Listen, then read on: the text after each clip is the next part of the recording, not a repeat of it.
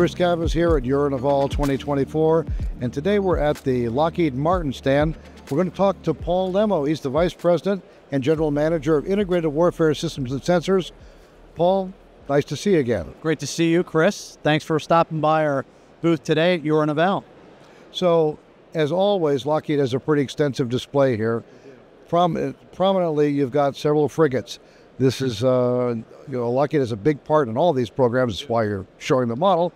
But these are two Spanish frigates, and in the middle is a Canadian now destroyer, formerly known as a frigate. So can you tell us a bit about what we're looking at?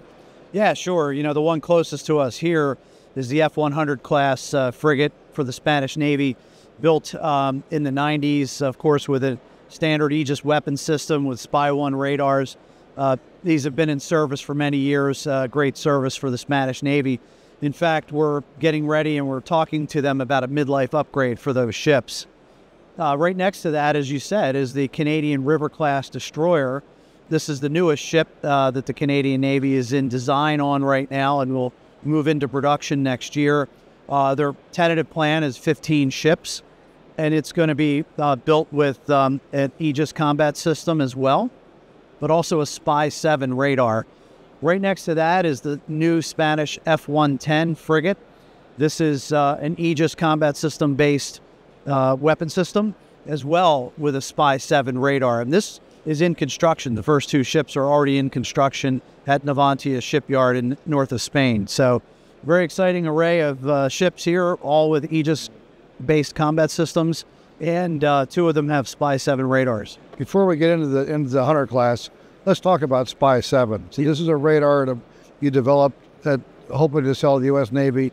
U.S. Navy's not bought it. They're transitioning to the SPY-6 from Raytheon's radar, which is now being integrated with your Lockheed Martin AEGIS combat system. But these foreign ships, these aren't your only sales, but these are some of the first ships that are going to carry SPY-7. What does that bring to that ship? Yeah. So SPY-7 came along after SPY-6. It's a derivative of the long-range discrimination radar that we built for the U.S. Missile Defense Agency up in Alaska. It's a very large, one of the world's largest solid-state radars used for missile defense, essentially, of the U.S., but it's also been used for space tracking as well for the Space Defense Agency. That technology we basically repackaged. It's the same technology we repackaged into a marinized radar called SPY-7. That was selected for originally what was Aegis Ashore Japan, but then became Aegis system-equipped vessels. These are two very large ships that are going to house large SPY-7 radars on them for integrated air and missile defense. We also offered them, and they were accepted as part of the River-class destroyer for Canada and the F-110 for Spain. Those radars are slightly smaller apertures than the ones going on the Japanese ships. But essentially, it's a modern solid-state radar that offers the advantages of modularity. You know, one of the neat things about this radar is that it's made up of what we call subarray suites. They're about the size of a shoebox. They're really miniature radars. And so you can scale the radar to the needs and the mission space that the ship or land-based mission has, and we can add or subtract the number of subarray suites that we need. The other feature that it brings is something called polarization diversity, which really allows us to put a finer point on discriminating targets, as well as help against electronic countermeasures.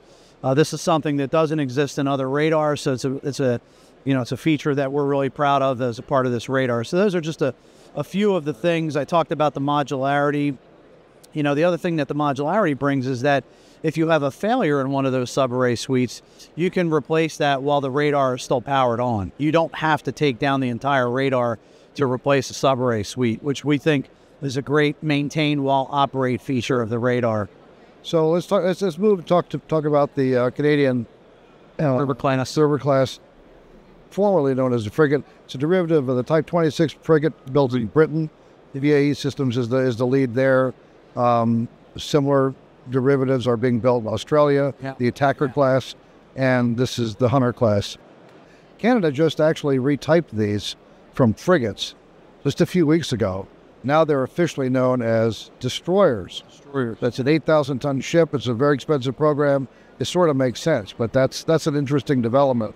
It is. The way the program was structured by the Canadians is they wanted sort of a lead, designer / system integrator to work with them on what the ship was going to look like, what the design should be, including the combat system.